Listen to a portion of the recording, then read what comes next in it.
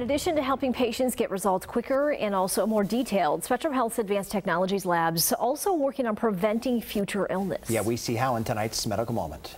The Advanced Technology Laboratories are a collection of 3 laboratories that you don't usually find in a hospital setting. Made up of molecular diagnostics, flow cytometry, and cytogenetics, all 3 labs in the Advanced Technology Laboratories are involved in clinical trials and advanced research. We do a lot of the testing for clinical trials going on in West Michigan, and then we're involved in several research studies, in fact 2 international research studies.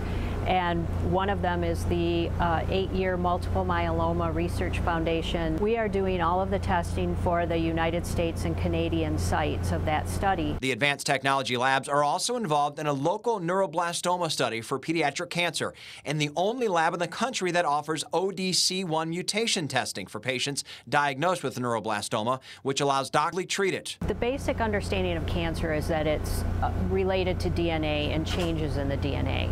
So our testing really looks at the different genes to see what's involved in the cancer and where the changes take place. And by early next year, the ATL is hopeful of implementing a much quicker and easier way of exploring and diagnosing cancer tumors. We are working on some additional targeted panels for specific types of cancer. And then we are also working on developing what's called cell-free DNA, or people may have read about something called a liquid biopsy.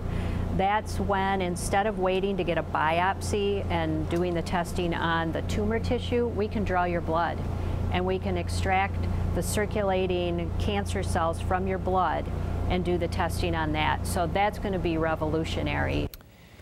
Well, for more information on the Advanced Technology Laboratories, you can go to the website you see right there on your screen.